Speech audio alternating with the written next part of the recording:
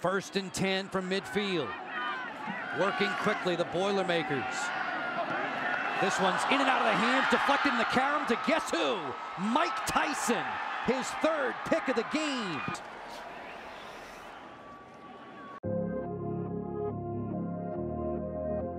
Stu Animal here, my co-host as always. He's the man, he's the brand, Jay Thomas. What's going on, Stu? How you doing? Doing pretty good, man. How about you? I'm doing well, man. Good to be here as always. As always, and we have a special guest, football player for the University of Cincinnati, number 5 from Norfolk, Virginia, Mike Tyson. Oh, you want me to bite my ear? Come on, bro. Like, how would you do that?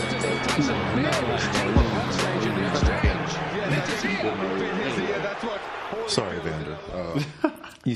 From hometown, Norfolk, Virginia. Went to Lake Taylor High School and then went to Hargrave Military Academy. Now at UC. So coming out of 2013, that was my class, the best class ever.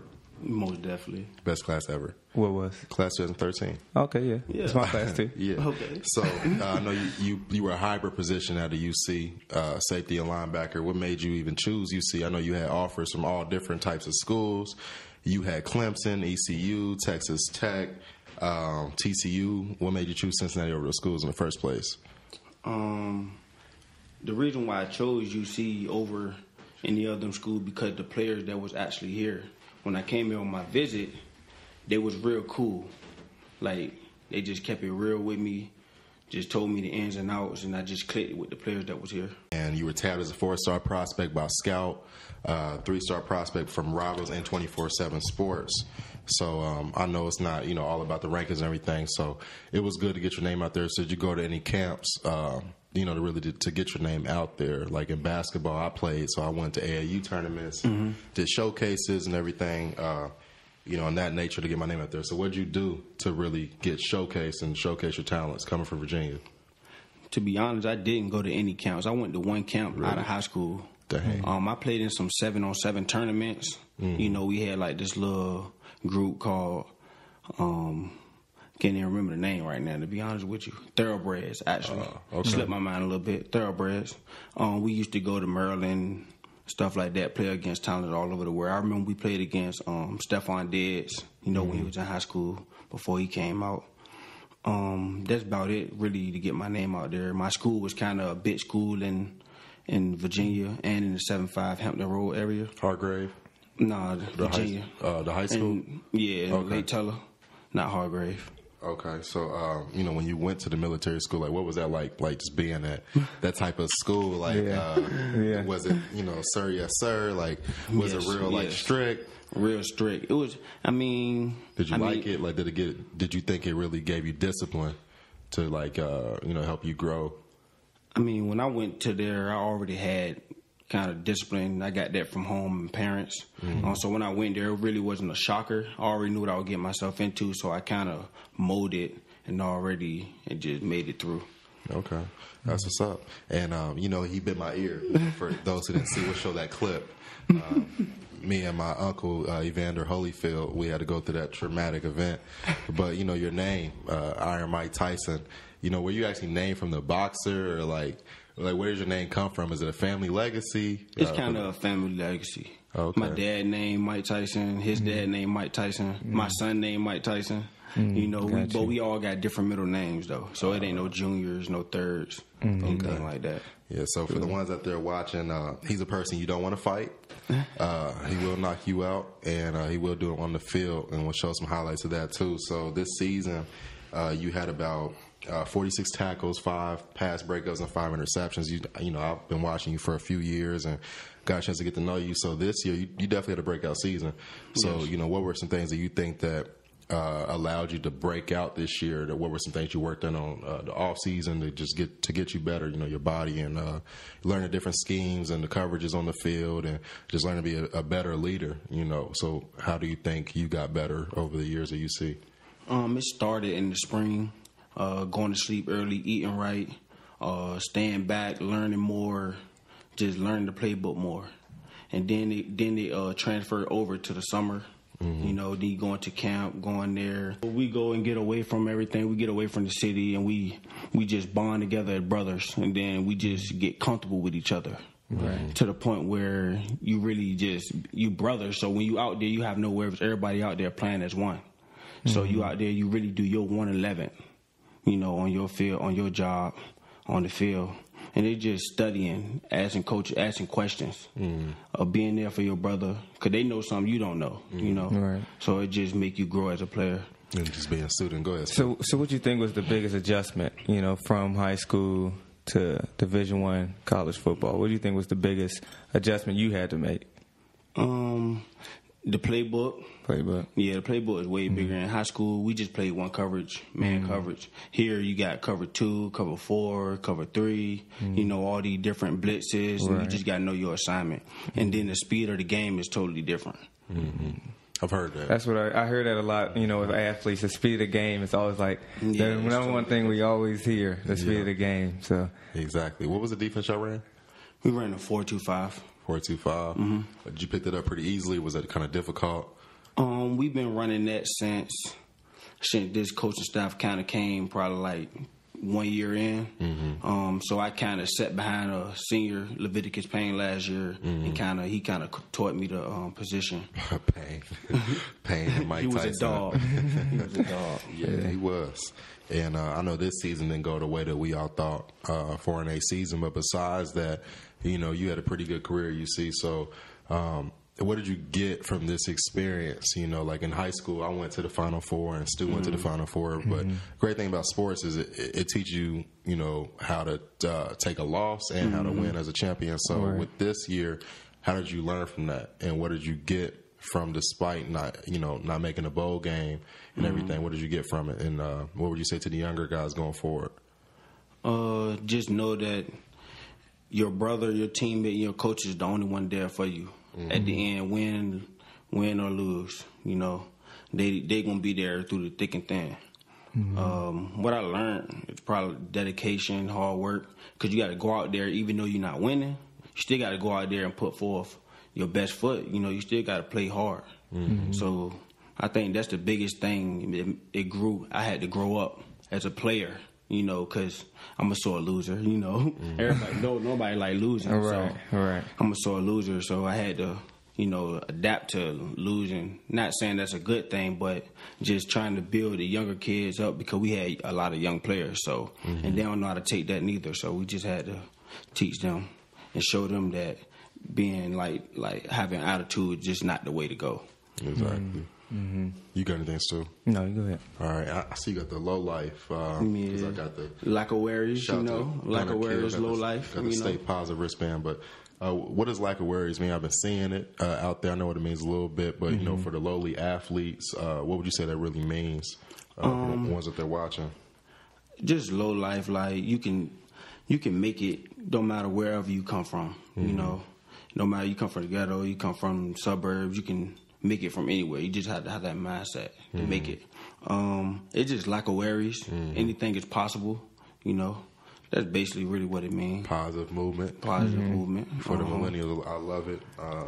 Shout out to Low Life. Be sure to check them out. Lifestyle brand.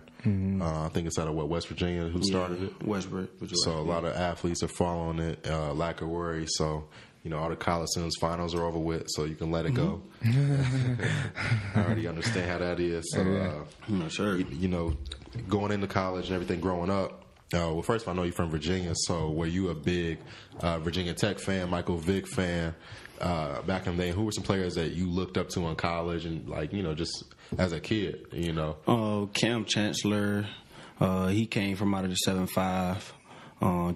D'Angelo Hall, he came from out of the 7-5. Percy Harvin, Michael Vick. I mean, we got a good list. What do you call it? Michael Vick. No, what is 757? That's my area code, Yep, you from the DMV. DMV, yeah. Yep. Baltimore got some great crab cakes. This is random, but I travel a lot, but I like the DMV. Virginia Beach is Virginia nice. Beach Remember that? I've been there. Virginia Beach. Great. Remember the Nationals in Virginia Beach? Yeah, that was terrible. That wasn't a good experience. We played AAU, and it wasn't some good experiences with some with some teams. We was on out different there. teams though. Yeah, I But we different both. teams? Yeah, but we. You know when you travel, You got people that you're dealing with different personalities Yeah. and parents and everything. Oh my Okay. gosh. And You know how AAU parents can get. yeah. Yeah, it went down. We'll Went go ahead down. and move on. Let's move on. Yeah. Not get into that. But, talk about all that. yeah, Michael Vick really set that standard, for Yeah. people come out of Virginia and everything. So I know how big of a deal that is. But did you ever consider going to Virginia Tech? No, Not really. You Not wanted to really. get I away from always home? wanted to get out of Virginia. I always knew it was more out there. I believe that going different places, you learn different things because everybody have different techniques and the way they teach things. So that's what I believe. I always wanted to get out of Virginia. I understand. Yeah. Yeah, that's definitely understandable, man. It's environment is key. Learning from different people is always, crucial with anything you're trying to do. Yeah. And if you get stuck in that box, I know you always talk about getting out of Ohio, getting out of Cincinnati, because when you get stuck in a box, man, you can become complacent. Yeah, and there's a lot of people out there that can teach you different things. Yeah. You just got to get out there, look for it. It's never a lack of information. Yeah, never. Knowledge is key. Knowledge is key. For sure. Knowledge is key. Whatever you do. So, the preparation part, being a Division I athlete, that's something that almost every kid wants to be. They want to play Division I, either basketball, football, whatever they're trying to do. Any sport. So what kind of preparation, what kind of hard work did you have to put in, in high school, even when you're younger? Like, what was the preparation like to even get to this point? To be honest, the number one thing is you gotta have the mindset. If you ain't got the mindset, just because you work hard, you ain't gonna get there because it's tough. So I feel like the mindset is the main thing you need to have. Another thing I can say is just work hard. Work hard, listen, take in more knowledge. You never know you never can know too much. Right. So just knowledge and work hard and then have that mindset. They're the three keys, and I feel like you can be successful. Makes a lot of sense.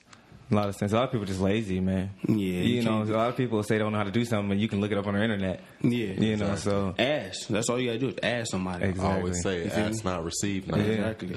That's one of my mottos. And speaking of knowledge, we were just talking about a little random, but knowledge is great. But I always say this quote. Right? So knowledge itself is not power. The application of knowledge is power, because you gotta apply what you learn. So you can know all the knowledge in the world. You can read the books. You can go to business trainings. You can learn from athletes, but if you don't go out there and apply it won't matter. That's not worth nothing. Just it like ain't worth nothing. in basketball, one of my problems, I was talented. I would put the shots in the gym and everything, but sometimes when the game comes, that'd be the thing though. When the lights come on, and I'm like, you freeze up. You freeze up. I'm not shooting it, and I miss my opportunities. Yeah, you never know. You always got to take advantage of every opportunity you get. One of the definitions of just being poor is that people that just keep passing up opportunities repeatedly. So people just keep doing that, and that's why we stay in that poor mindset, because we had opportunities and it just went to the next person. So that's just because knowledge. people scared to step out the box. Yeah, that's what it is, man. It's fear. It's fear. And I mean that's in everyone though. I feel like fear is in everyone, but until you jump off the porch, I don't feel like you gonna face it. Yeah, you got to step fear face first. Yeah, Because if you think about it, Steph Curry, I think, that's my favorite player in the NBA, right? But if you look at the shots he takes, Steph Curry. Steph Curry.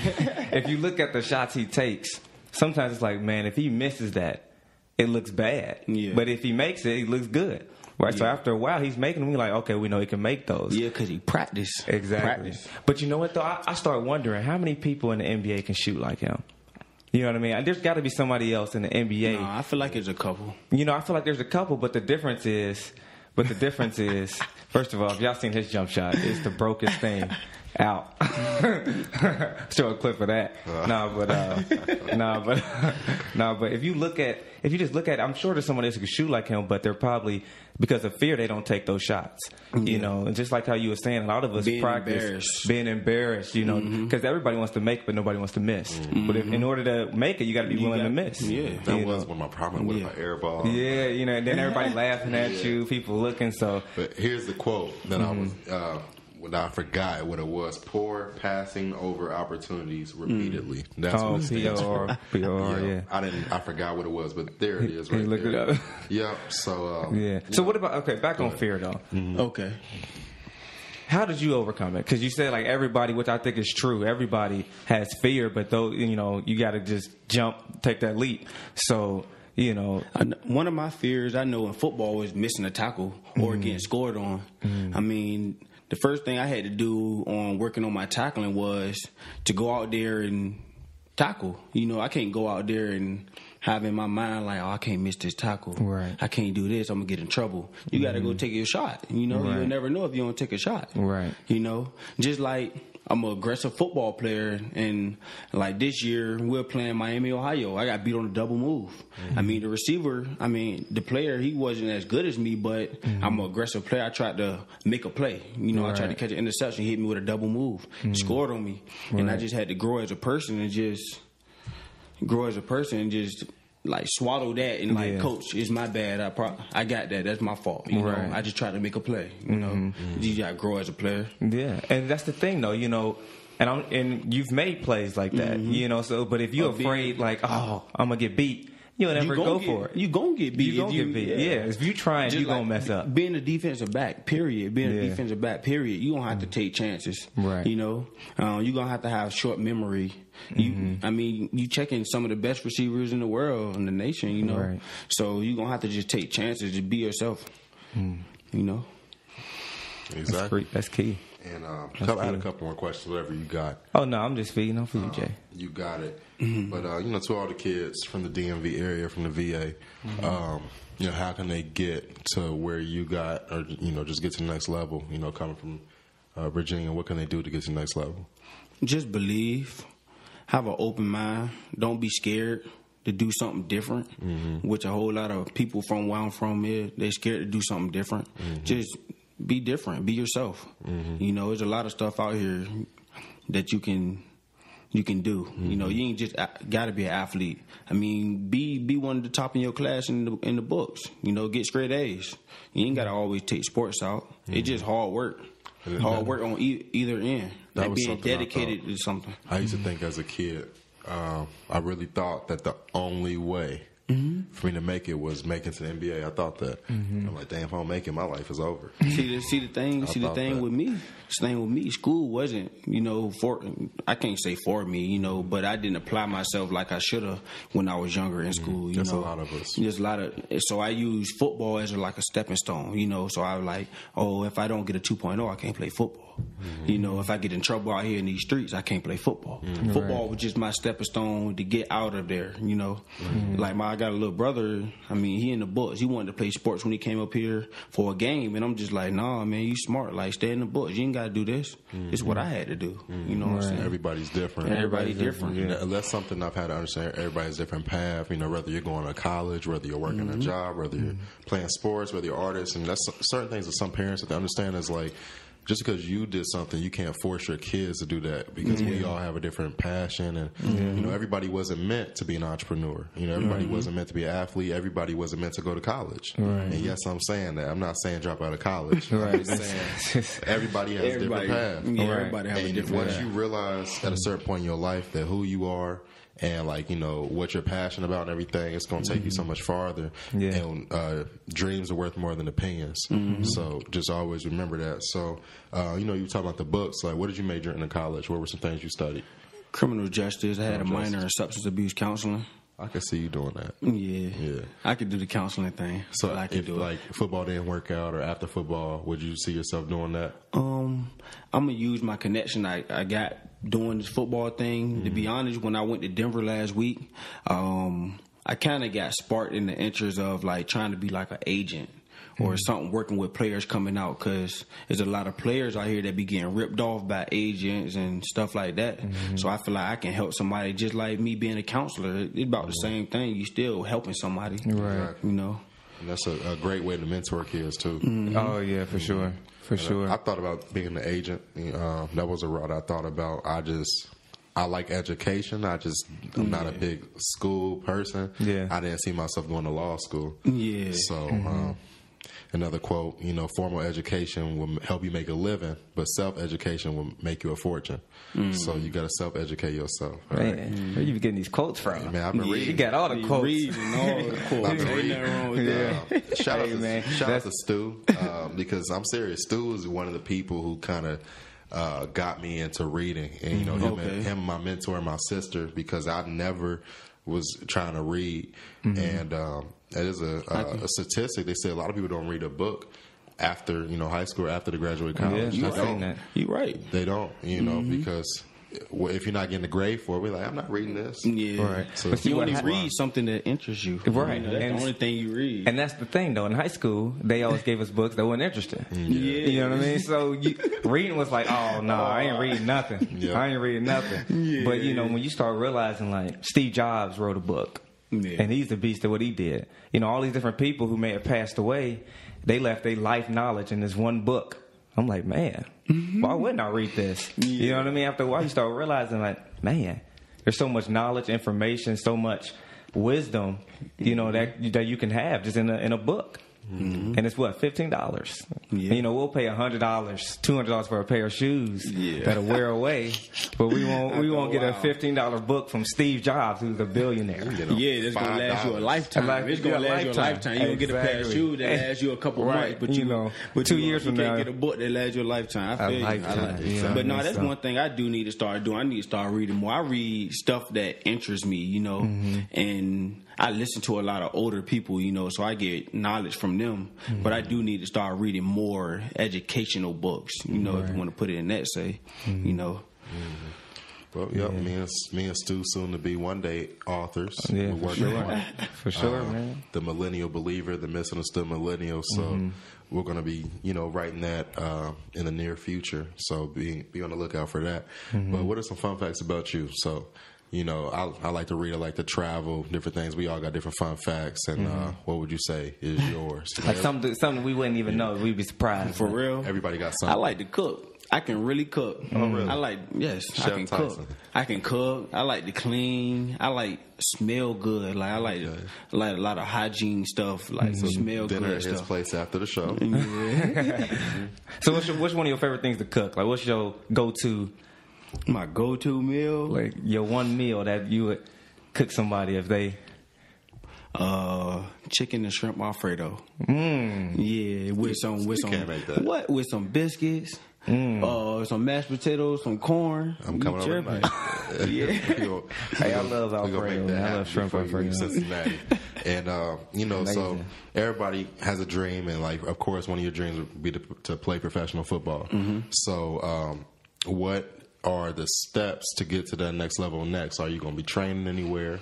Are you going to go to any like combine places to train? Where are you going to train at? As of right now, the book is kind of open where I'm gonna train at. Like I'm considering Bomberitos down in North Miami, in Florida. But that's why I'm going to New York Friday to talk to my agent. That's where he's at. We gonna sit down and we gonna map everything out, and see where we go from there. But. Hope I train in Bomberito, though. I want to train at Bomberito. Best of wishes to you, man. Prayerfully that you do get drafted, signed, wherever. I know that you'll be successful wherever you end up. But if a team does pick you up or draft you, what would you say to that program that they're getting from Mike Tyson? You're getting a hard-working, dedicated player that would do anything for the team, and is a team player. Awesome. We'll clap it up for Mike. Clap it up for Mike Tyson. Clap it up. Yeah. In the building. You got anything else, too? Oh, yeah, for sure. I got a couple things. Go ahead. So something I always like to ask our guests, Because when you're especially an athlete, it's a lot of hard work and consistency. Consistency is key. You just can't work hard. You got to work hard and consistent. So consistent. Because that's what a lot of people's problem is. Whether you're an entrepreneur, a singer, whatever, an athlete, and once you get hard, they want to quit. They want to quit. Can't quit. Exactly. Can't quit. So my you thing is, work through it. What keeps you from quitting? Like, what's your why? What's that thing that you wake up every day like, okay, I'm gonna do it again. I'm gonna do it again because of this. I'm gonna keep going. I'm gonna keep going. I'm gonna keep going. Even when you're tired, you don't feel like doing it. You like, I'm back at it. For the last 3 years since I've been here, actually been because of my son. I got a son, and I want to give him everything I didn't have growing up. I don't want him having no worries. Stay hard on him, but still, I don't want him having no worries. And another why I don't want to go back to where I came from. I don't want to go back to that. Right. I just want to live a comfortable, good life. Right. I don't want to have to live paycheck to paycheck, working a 9 to 5 every day. Trying to provide for my kids. Struggling. I don't want to do that. Right. I just want to have a nice life. See, that's healthy fear. A nice life. There's an entrepreneur, Julio Acosta. He told his mom, he was like, "Mom, I don't want a good job. I want a good life." And some people may not understand what he's saying. Right. Well, ain't a good job a good life? Well, no. You could be making a nice living at a job, but you hate what you do. Yeah. Right. Yeah. So I feel you on that. Yeah. Go ahead. But I like what you said about, because that's healthy fear. When you don't want to go back to where you were, that's healthy fear. That's fear that can fuel you. Like, man, I ain't trying to go back to this. I'm afraid of going back. I'm afraid of my son, not having what he needs. I'm afraid. That's healthy fear, and that'll fuel you. So I thought that was interesting. Average. I thought That's that was the interesting. Yeah, fear of being average. So. And I'm not saying that where I come from is a bad place, because you learn a lot. You learn a lot. You learn a lot more. You learn more than sometimes from people that come from the suburbs, because they don't have they don't know how to clean. They don't know how to fold clothes. You feel me? They don't know how to do little things like that. That we learn from the discipline point of it. Right. I mean, but they do have just the better living and all that. But ain't nothing that we can't get. Yeah. Amazing. Got anything else? One more thing. All right. So I always like to ask our guests this too. I think it's interesting. Just fill in this blank. At the end of the day, when it's all said and done, football career over, what do you want people to say? Mike Tyson was a hard worker. Hard worker. Nice person. Dedicated to what he needed to do. Yeah. Tried his best. Stuff like that. Amazing. Awesome. Well, I'm gonna end it with go ahead and end it with a quote. Another quote, man. Another quote. Yeah. I had tweeted this earlier, but I'm gonna say this to the athletes, to the go-getters out there going into a new year. Just remember this. So not everyone who started with you is going to finish with you. All right. So remember that, and be willing to go without them if you have to. And this is Jay Thomas. Stu Animal with the great Mike Tyson. Mikey T.